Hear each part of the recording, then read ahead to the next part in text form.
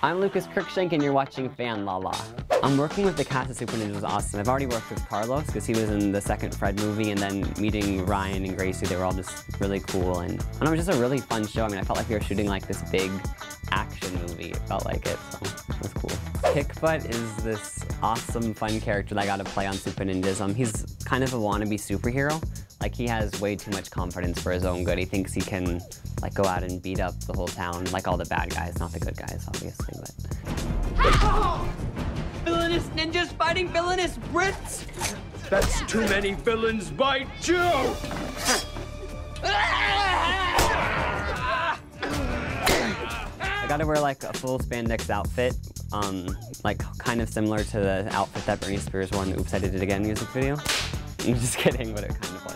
But, and then I gotta wear shorts over that, and then, like, this football gear, and this mask, and this helmet with a cam, because he's, like, posts videos online of, like, his fights and stuff, so he, like, captures it all. So it was really, it was fun. I didn't wear the ninja outfit, but that was, like, kind of what my outfit was.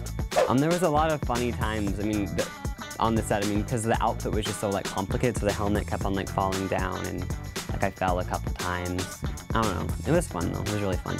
People should tune in to watch Kickbutt on Supah Ninjas because, it's just funny watching someone who thinks they can do something, like someone who has, like, way too much confidence. Like, he obviously isn't fit to be a superhero, but he follows his dream anyway and tries to make it happen. When I'm out here ridding these streets of criminal scum, people, they know that I'm somebody.